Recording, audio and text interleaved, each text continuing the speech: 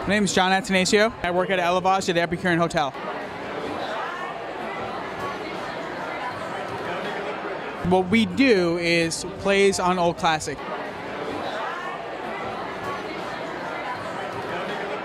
I got into the industry by watching a commercial.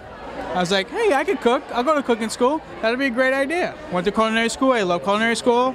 Went to a French restaurant. I was like, I need to check my career choices.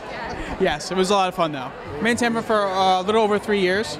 I've been with the Epicurean Hotel the whole time. I helped open the hotel.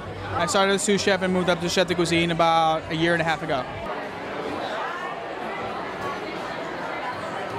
I moved from New York to come down here for the simple reason because I saw the culinary scene and I thought it's like, why be a big fish in a big pond? It's like, why be a big fish in a smaller pond and make a name for myself? So that's why I'm here now.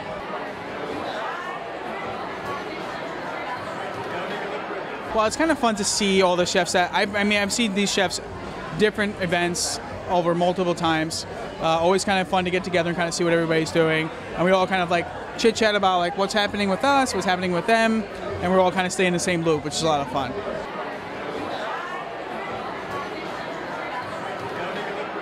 Definitely see us for brunch. Brunch is a lot of fun, and if we ever do any more events, should definitely be at a brewery.